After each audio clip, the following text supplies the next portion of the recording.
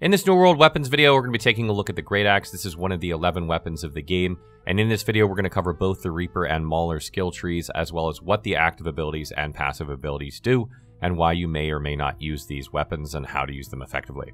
First things first, the greataxe is a strength scaling weapon, meaning that it increases in damage for each point of strength you put in. It seems to vary or kind of go in a cyclic pattern of 2, 2, 2, 1, something like this damage. So for about every 4 points, roughly, you get about 7 more points of damage. And that is the way you want to increase damage with this weapon if you're talking about from an attribute perspective. Okay, getting into the skill trees, let's talk about the Reaper skill tree first. In this skill tree, you have the abilities Reap, Execute, and Charge. Reap is sort of a pull ability that allows you to grab an enemy and pull it to you. Charge is an ability that charges at an enemy over distance. And Execute is an ability that does a lot of damage to a target that has lower health. I tend to use the charge ability a lot in PvP. Not only is it good for catching enemies when you're sort of close to them, but also it's good for closing long distances faster. Every time it's off cooldown, you can sort of charge and, make up ground, so you can gradually catch up to somebody that doesn't have a mobility skill, or you can get away if you're under attack. I generally don't use Reap. It has a shorter range than Charge, and when you're trying to catch somebody who's over, 10, 20, 30 meters away, it's not something that you're going to really use because it doesn't bring you closer to them. So it could work to prevent somebody from getting away, but it's not going to help you close the ground. Execute is a really good PvE skill for doing lots of damage against enemies.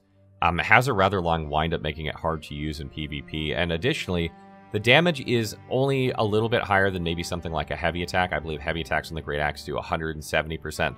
This one does 200% or 300% if the target is below 50% health, which is when you should be using it. But the last passive for this ability allows you to crit 100% of the time if you hit them below 30%. So it can be really effective in certain cases if you can get it upgraded. Most of the abilities in this tree have to do with increasing your damage against lower health targets or healing you in some capacity. So there's some really great passives here, and the capstone skill is probably the one you want to aim for out of the two if you're a PvP player. Bloodlust is really strong in PvP because it allows you to catch up to people more easily if you're tracking them down, if you're charging to get in range, and then you're, looking directly at them. Now you're moving faster. You're going to be able to catch up to them, and it'll get you a lot of kills that otherwise would slip through your fingers. Moving over to the Mauler skill tree, this is really your AoE skill tree. Reaper is more of your single target. Mauler is more of the AoE. Here you have Whirlwind, Maelstrom, and Gravity Well. Whirlwind allows you to spin round and round, hitting enemies around you with your weapon over and over, and it's really good in AoE situations. You generally don't see too many people use Whirlwind. I think that's because the damage on it is a little low, but you're probably going to use it mostly in PvE, where you're going to have enemies grouped up around your tank, and you really need to upgrade this ability pretty deep for it to be worthwhile. Maelstrom is both good in PvE and PvP. It has a very fast cast time when compared to Whirlwind, allowing you to deal damage very, very quickly. It has a very wide range, particularly when upgraded. So it can net you a lot of kills either in PvE or PvP very, very easily, and it's one I would highly recommend. Gravity Well is pretty much a PvP-only ability. It basically slows everything inside it. So if you're trying to catch up to somebody or you're about to attack a group of enemies and you don't want them to be able to get away, you throw in Gravity Well, you charge in there, you spin to win, and mow them down. It's also great, again, for people running away. If you can hit them with it, then they get stuck inside it, allowing you to catch up to them. But it doesn't do very much damage, so it's not that great. It has a little bit of damage to it, but you're not really going to use it much in PvE. I tend to use it a little bit in PvE because I just don't want to be bothered to respec to something else, and it does a little bit of damage and helps you group enemies, but it's not really ideal for PvE. Talking about the light and heavy attacks for a second, light attacks deal 100%, heavy attacks are 120%, charged heavy attacks are 160%. So that's a good bit of damage there. The bug of the second stroke of your attack with the heavy attack has been removed, so you can no longer double hit with that heavy attack. So that is not in the game anymore. Greataxes also deal exclusively slashing damage, so you're going to want to keep an eye out for enemies that are weak to slashing damage and use this against them. I will say that in the early goings of the game, there doesn't seem to be too many enemies that are weak to slashing damage. No one of them seems to resist slashing damage, though, so it's generally a good damage type if you don't know what you're going to be fighting, or if you're going to do a lot of different activities, because maybe nothing's weak to what you're doing, but also nothing's resistant, so you're going to have pretty good average damage. The greataxe in general is really good at AoE, as you may have noticed. It has a lot of good AoE abilities. Its damage single target is also very high, and it's just a great all-around weapon, particularly for questing. If you're going to pull a bunch of enemies, you can mow them down really quickly.